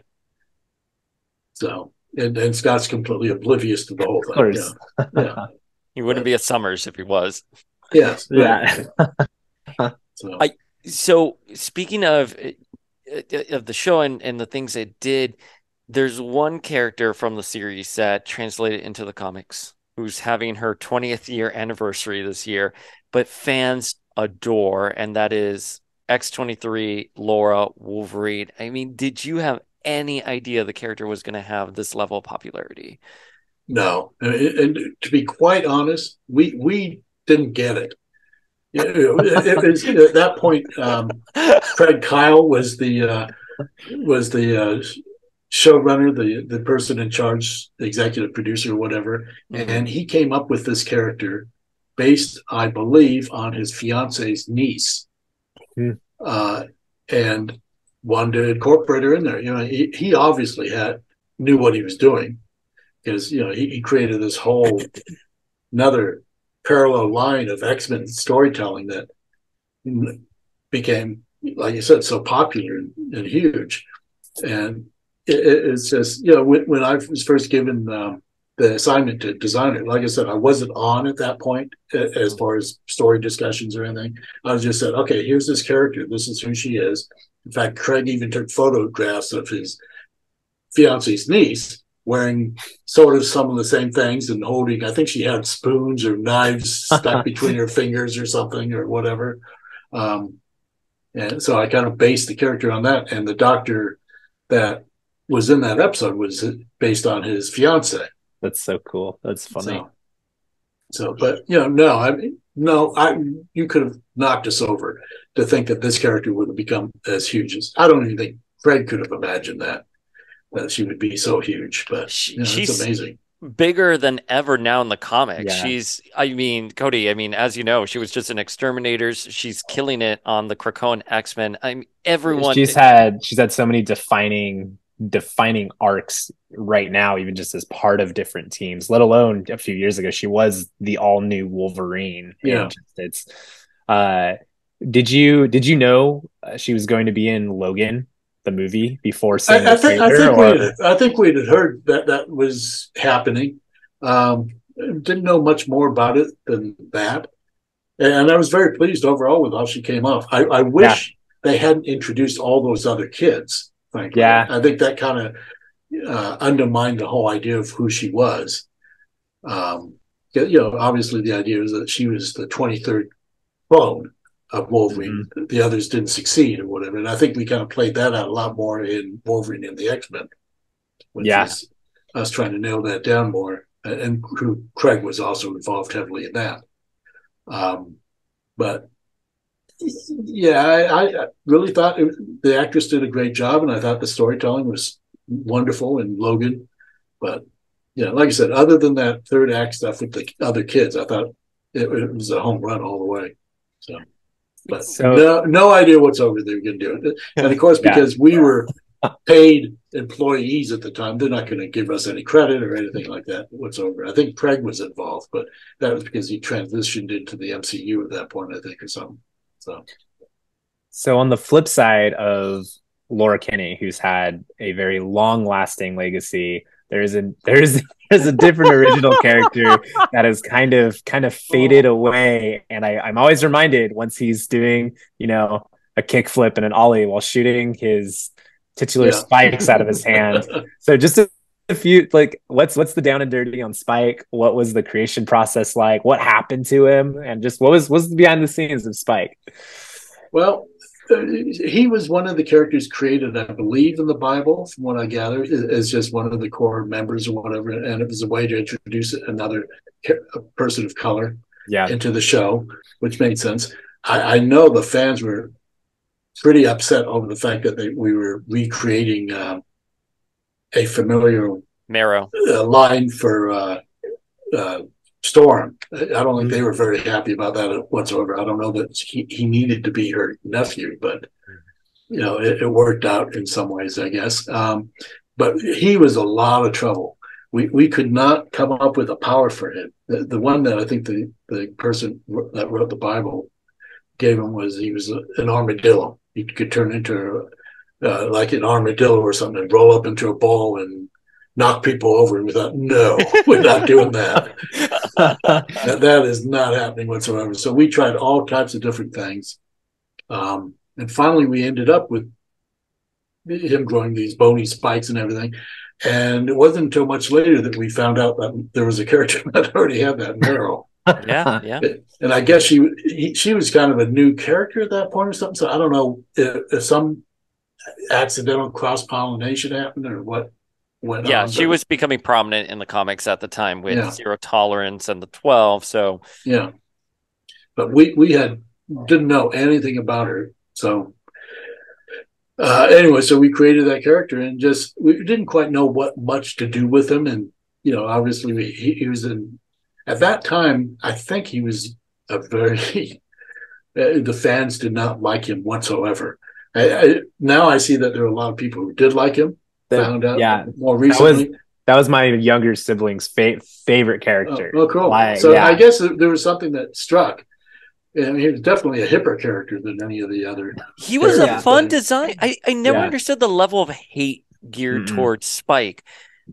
It was baffling for me because, again, when you watch the series now, he's a fine character. He's just there. It's a different iteration of the X-Men, but he got all of that hate. And and I would hope it wasn't because of it being a black character. But, no. I think it was more. It's kind of like what's the Homer Simpson character that they create on Itchy and Scratchy, the Pippo or something like that. Pucho, whatever, something like that. But the character worked. One of theirs. But you have like Laura, who did you did, and she did very well, and it's interesting. I think, like I said, I think some of it had to do with the whole "how dare you touch Storm." Oh yeah, and do that to her, and plus, I think it almost seemed like a more of a pandering in Spike's case, which I was not on our part intended to be that way. I mean, other than the fact that there was an attempt at trying to de-white X-Men a little bit. Trying to get other characters in there. I don't know that they could have found other characters, but that existed or not. I was not that familiar at the time, but it did take us a long time to kind of work up a storyline with him. Obviously, I mean, I think it was in season 3 that he got that big story arc going, and ended up being a Morlock or hanging with the Morlocks or whatever. And then he became an armadillo. And then he literally became an armadillo. But he never rolled up, did he? He never rolled up. I know. So, but I mean, the shields and the plates and stuff, that was sort of part of the original idea when he was going to be an armadillo, but we just used it instead as a way that his mutant power had just turned him into like the Elephant Man, where it just got out of control and he could no longer face being in public or whatever. That was sort of where we headed with it, with the whole Elephant Man idea. So it's funny because there was a lot of rumors that season 5 would have had Emma Frost and Psylocke come join, who were really big in the comics at the time, obviously. Yeah. We've seen the sketches online. Can you debunk the rumors that these were original character designs for Emma and Psylocke? Yes, I'm glad to debunk it, and it's one of those things that come up all the time. That those were not intended for the show. Those were a commission, an early commission by a fan asking what I would do with them if they were to have been in X-Men Evolution, and that's as far as it went. So I handled them as much as I could the same way. Mm-hmm. Yeah, I suspect that we may not have gotten away with some of the costuming, but especially Psylocke's. Yeah, but I guess I've seen cosplayers. A few cosplayers actually use those costumes of those designs. Yeah, 100%. Yeah. Well, because they were so good. People were so. I remember when you had debunked that a long time ago, and I had always known it. But when I started doing the podcast, everyone would DM me being like, "Oh, did you see those designs for Psylocke and Emma?" I'd be like, "No, I think the designer just made them as a commission, at whatever con he was at." And they're like, "No, that was really it because you saw the ending of the series." And I think the reason why people believe it was because a lot of folks who saw the end of the series that was so beautifully done with that flash forward, they thought these were going to be your unused story ideas. Yeah, I wish we had been that far ahead of ourselves. It would have been nice. I mean, every season, we did not get any lead time up to it. We would just, okay, you're hired. You have to start character design. These are the stories for this episode that you need, and these are the stories for the next episode, or the characters you need for the next episode. To think that we could have sat down and said, okay, what characters can we include? Let's start doing development for them before the season even starts. That was unheard of when we were working on X-Men Evolution. So I don't even know that they discussed season 5. Like I said, I wasn't there day to day any longer, but I think they knew early enough on in season 4 that it was done that I doubt they mentioned much. There may have been some miscellaneous back and forth between Boyd and some of the writers or the story editor and stuff, but I couldn't tell you for sure whether or not there was any thought given ahead of time to the season 5 at this point. Usually towards the end of the season, you'd go in and pitch the big story arc to the kids WB, and they'd say, gee, we like that, or you'd kick it back and forth with them or whatever and come up with what it should be but I don't think they'd gotten to that point. So I wish we had, but and who knows, maybe one of these days. On that wish we had note, besides Psylocke and Emma, are there any other expanded, just not even limited to X-Men, but Marvel Universe characters that you would have liked to have designed in the X-Men Evolution version? We got to see Captain America, Nick Fury, but are there any from that expanded you're like, that would have been cool if I got to adapt them to the Evolution verse? I think it would have been fun to have a Black Widow in there. Oh yeah. And of course, obviously Emma and Psylocke would have been fine and would have been cool, especially Emma. I think she could have definitely driven a wedge in there if we shook things up so well. Yeah. Oh my God. Well, especially Cody, with what you were saying during that time when Morrison, when they were writing Emma revolutionized a lot of the X-Men at the time. So if you would have brought her into Evolution, man, I wonder what role she could have played. Like, no, it would have been fun to kind of dig into that, because that would have been a new angle to come at it from, especially her being a woman and stuff, and a rival. Scott easily manipulated, of course. So.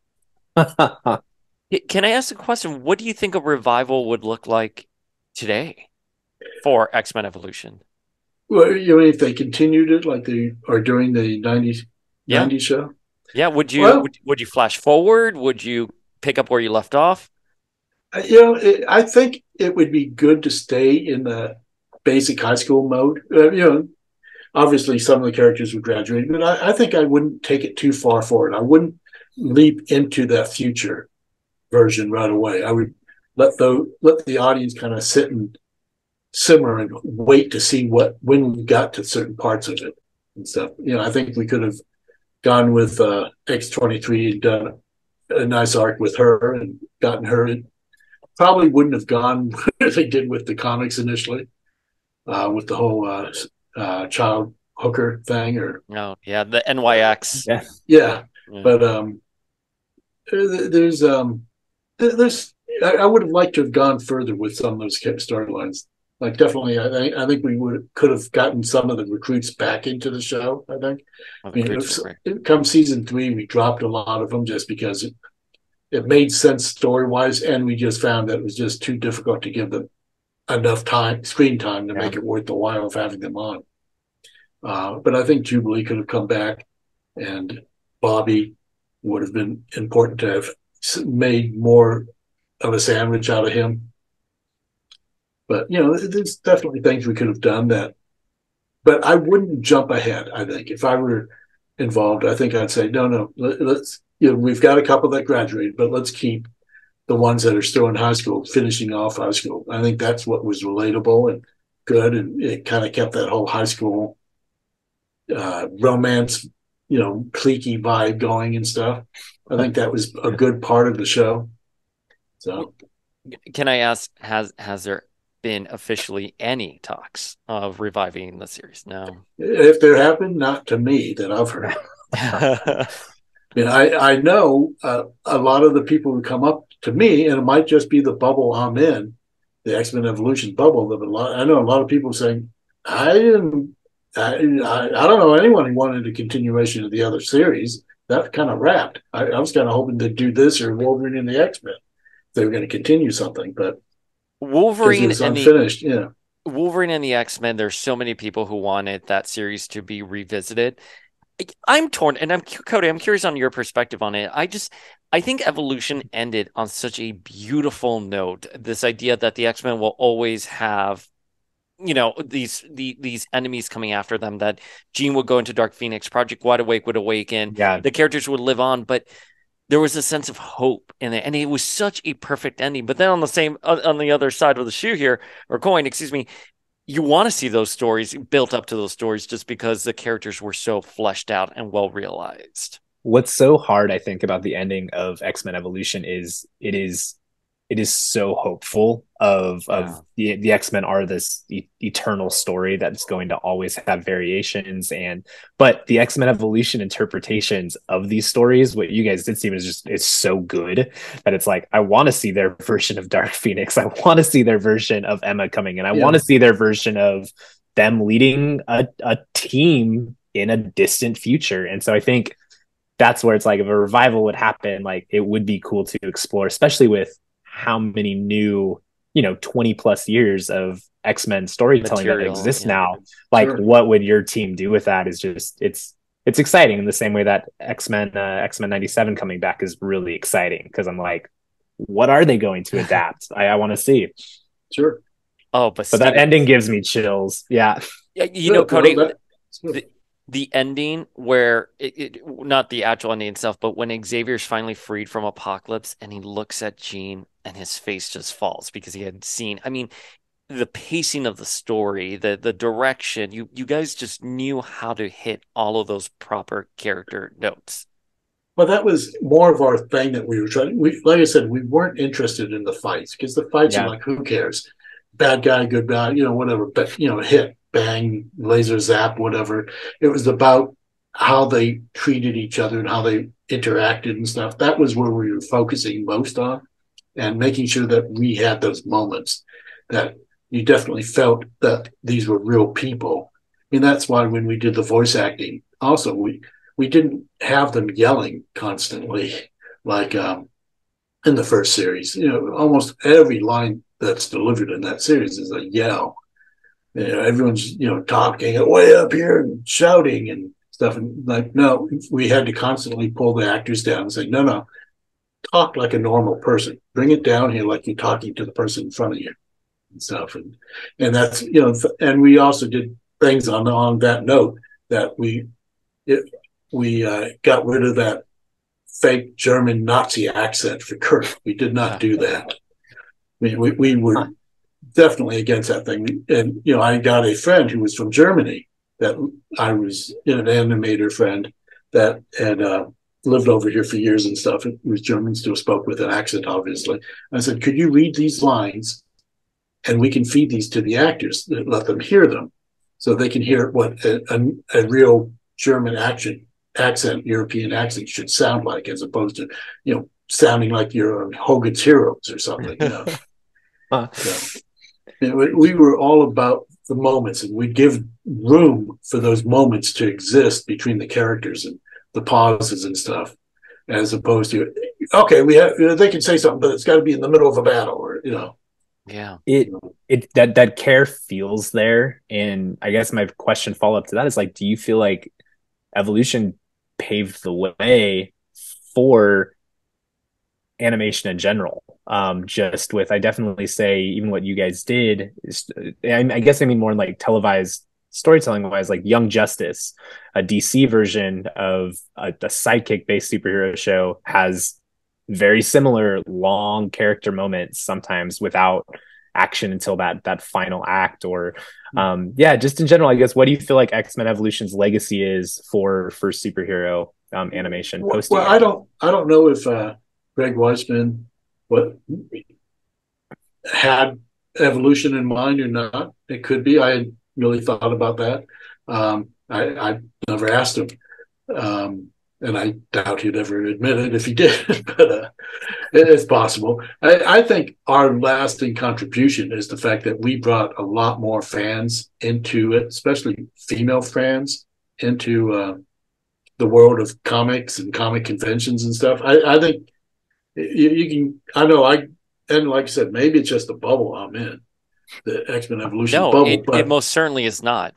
If you look at the years before X-Men Evolution at those comic conventions, and it's a woman, or girl, or whoever there is an oddity. Whereas now, I'd say they may even overwhelm the number of guys there at this point. And I think a lot of it has to do with X-Men Evolution and other shows as well. But I think X-Men talked to a lot of them, and that's what got them interested in it. They realized it wasn't just about fighting and stuff. So, which is, I think, what a lot of the superhero shows were doing at the time and whatnot. It's just, and some of the movies fall into that trap too. I think the DC movies really fall into that trap, where it's got to be a big battle. Well, why are they fighting now? Right? Who cares? And you just take a nap while they're fighting, and then wake up and see who won. Well, so we were both at WonderCon. There were so many goth rogues there. And I was just at MegaCon, and I encountered 4 goth rogues. Oh, did you? At MegaCon down in Orlando. So I agree with you that generation was very much drawn in by X-Men Evolution. Did you, you said this earlier, you said that X-Men Evolution beat out Pokemon in the ratings? Yeah. It took us about a season. But at that point, Pokemon was the biggest thing on their network. Yes. And then, they said, well, if you can at least not lose most of the audience, would be happy. Because we came on, I think, after Pokemon. And I think by season 2, we were beating Pokemon. So, which floored them. And that had a lot to do with the fact that, well, I think even by the end of season 1, maybe it was obvious what was going to happen, I guess, because originally our directive from Kids WB was, no, we don't want to have soap opera stuff between the characters. The kids are still too young to understand that type of storytelling and whatever. But we slipped it in, and a lot of that had to do with the fact that we weren't showing them mathematics. We were giving them piles of storyboards to review, and so they couldn't tell what we were doing, really.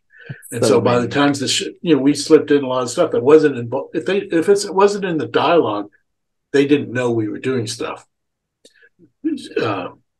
Specifically, so we do a lot of moments that were non-dialogue related and stuff, and a lot of glances, a lot of moments between characters that were just there, and the kids obviously reacted to it. And then by season 2, Kids WB said, "Oh, really want you to do more of that." You know, what we told you before, forget that. And they may not even admitted that they ever told us not to do it. They may have said, this is our big plan. We want you, this is your directive, is do a lot of the romance stuff, you know, high school stuff. Well, but it worked well. It worked out. You know, Boyd was kind of the mastermind behind all that, and it came off real well. So, Stephen, my last question on my end that I want to ask is about Destiny, because you included Irene Adler in there, and she has never before appeared in an adaptation, and she's such a big character for not only Rogue but for Mystique. Did you get any network notes on including someone like Irene? I don't think so. I don't think they understood her. Once again, I don't think they realized the relationships. I think they thought she was just a caretaker. I don't think they realized that there was a relationship that was pretty obvious between Rogue and not Rogue. Well, Rogue but Mystique and Irene. I don't think they understood that or caught that. And if they did, they were hoping no one else would call them on it. Because I know that there were a lot of people at Kids WB that were perfectly fine with the whole LGBTQ stuff, but I think they were a little concerned of being demonstrative about it, as they would have 20 some odd years ago. But I think they let it go because we handled it in such a way that you had to know what you were seeing to see it, I think, to react to it. So, yeah, it's just I was thrilled with the idea. I mean, the one thing that I was talking about it a while ago to someone, that the whole Risty thing was a very strange thing that we included. And that was, once again, us sort of laying the groundwork, like, these characters don't all have to be straight and whatnot. There's definitely a thing going on, but then it's like, well, wait a minute.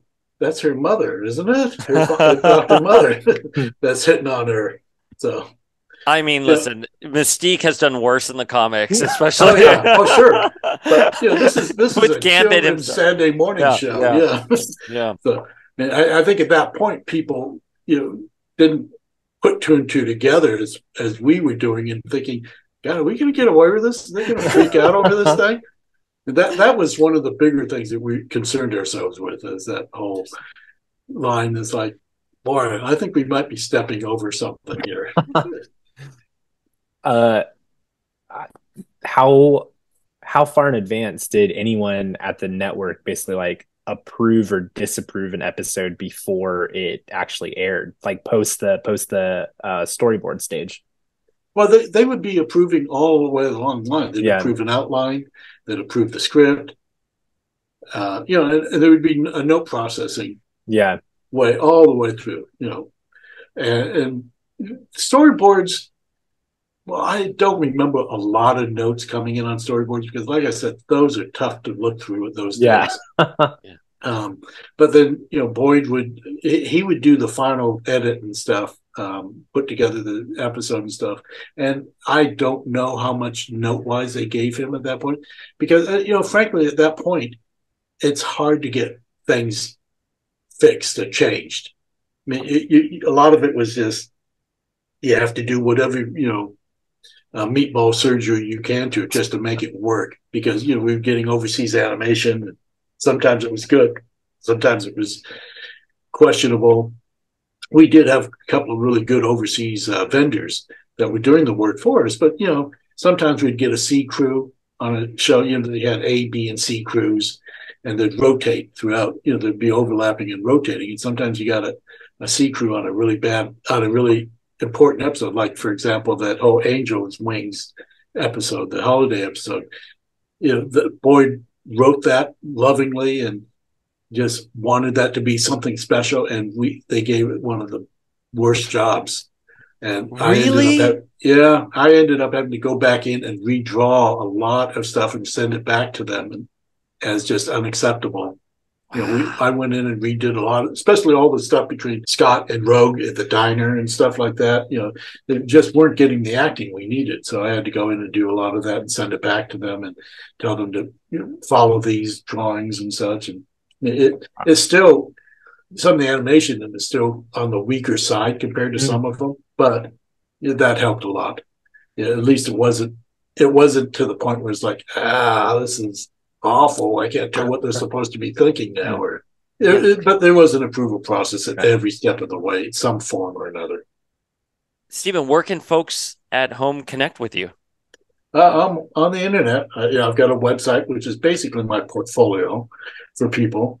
But they more than glad they can check it out at stephenegordon.com. And I'm on Facebook. I've got a art page on Facebook, and I'm on Instagram. They're all pretty much interchangeable to some degree. I'm also on LinkedIn, but that's a professional thing. But Facebook and Instagram, if they want to connect with me, whatever, they're more than welcome to. I'm pretty easy to find, I think. So, do you have what projects do you have coming up? I just finished a few months ago a character design gig. I was just one of several character designers on a Marvel animated show that has not been announced yet, so I can't discuss that. And it's not X-Men Evolution. It's X-Men Evolution? I can tell you that it's not X-Men Evolution. So, is it X-Men 97? No, X-Men 97. Yeah. No, that's been announced. So it's not been announced. If that were the case, I could tell you, but no, it's a show that has not been announced yet. And I'm working on currently I'm directing on a Disney Junior show for a studio called Wild Canary, and it has not been announced yet, so I can't tell you more of that. But it's basically sort of a preschool show, with very. This is X-Men Babies. Yes, that's it. Yes, yes. Mutant babies. No. I think the closest thing they got to that was that funky Avengers show done around the same time as Avengers. Superhero show or Superhero Squad. Super Squad. Yeah. I've seen more of those episodes than I care to admit.